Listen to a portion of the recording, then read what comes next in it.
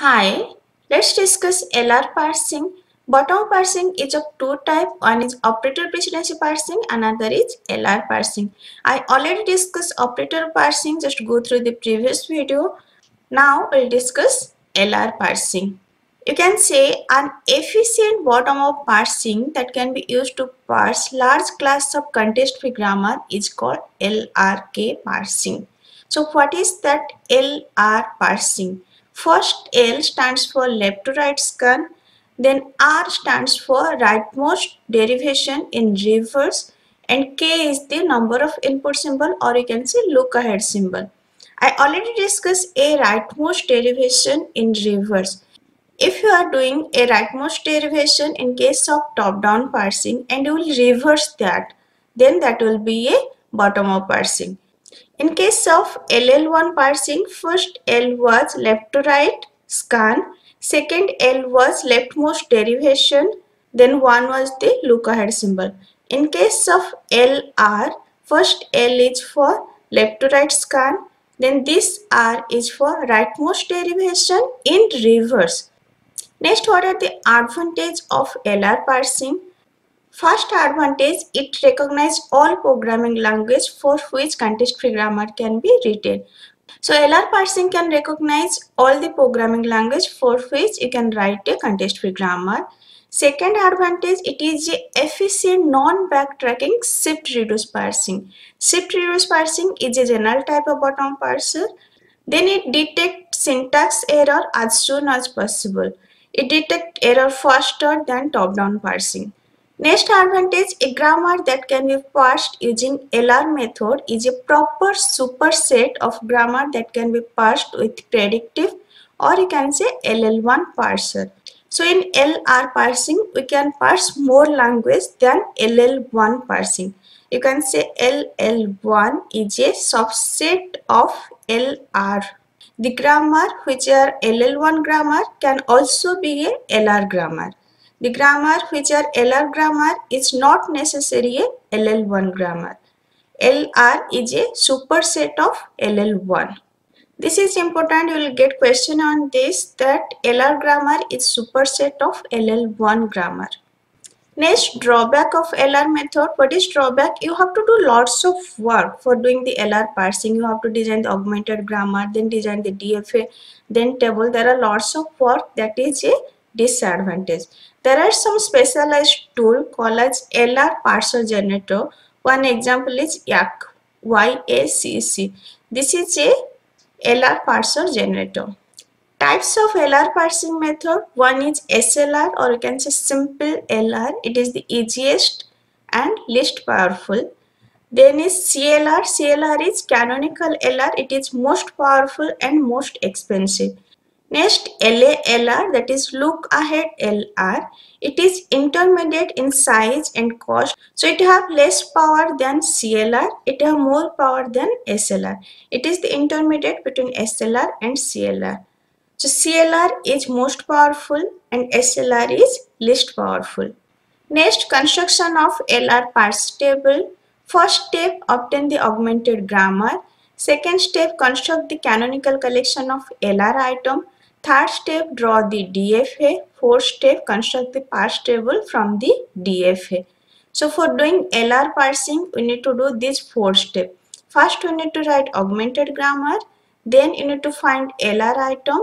Then draw the DFA. Then construct the parse table. So let's discuss what is augmented grammar. If you are adding an extra production before the first production, then that is a augmented grammar. Like suppose a grammar is G and G dash will be augmented grammar if you are adding a production S dash derive S and S is the start symbol. In simple way, you can say if you are adding one more production before the start symbol, then this is a augmented grammar. Next, we'll see what is LR0 item. An LR parser make a shift reduce decision by maintaining a state to keep track of where we are in the place. Means how much we have done, how much is left, it track. That tracking it will do by giving a dot in between the production of RHS, that is a LR item. If you are adding a dot in RHS of production, that is a LR item. Just for example, suppose A derive XYZ, then LR item will be A derive dot XYZ. This dot before XYZ means we have not seen XYZ. X dot YZ means we have already visited X, then next we will visit Y and Z. XY dot Z means we have visited XY, next we will visit Z. Then XYZ dot means we have visited all XYZ, now it's time to reduce. X dot YZ means we have just seen the string derivable from X and next to see the string that will be derivable from YZ. And XYZ dot means we have seen the body of XYZ and now it's time to reduce. So this dot is a marker that which variable or terminal we already visited and which next to visit. Suppose there is a epsilon transition, then you will simply write a derived dot. Next function is to generate LR0 item. There are two functions, one is closure, another is Goto. Closure I is the set of item, Goto X is the grammar symbol. Let's first discuss closure of I. If I is the set of item for grammar G, then closure of I will be set of item according to following two rules. First step, we'll write that augmented grammar, that extra production we have added. Then we need to write all the production of S.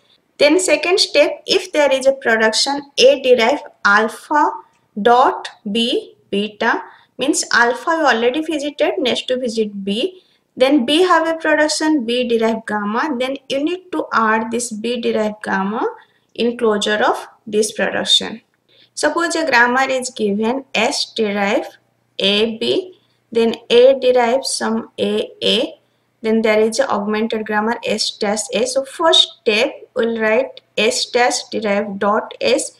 When there is a dot symbol before S, you need to write S production. So S production will be S derive dot AB. Then when there is a dot before A, you need to add A production. There is a production, then you need to add A derive dot AA. So whenever there is a dot symbol before a non-terminal, you need to write production of that non-terminal. So that is a closure of I. Next, what is Goto? Suppose one state contain A derive alpha X beta, then by X you can go to another state, there the production will be A derive alpha X dot beta. So this dot was before X, by X transition we'll go to another state where dot will be after X. That is a Goto from state I by X we are going to another state. Suppose a grammar is S derive A B and there is a dot symbol, then from this state by A you will reach to another state S derive A dot B. From this state by A we go to this state. These are all about the LR item, or you can say construction of DFA. Let's discuss how we'll construct the parsing table. There will be two parts, one will be action and another will be Goto. Like suppose this is action and another is Goto. And action will contain all the terminal, whatever the terminal you will write here with the dollar symbol, and in Goto you will write all the variable, and at left side you will write all the state name. Action function take as argument a state I and a terminal or dollar. In action part there will be terminal or dollar. Then action part contains shift or reduce of terminal. In action part either it will be shift or it will be reduce. In Goto part there will be only shift.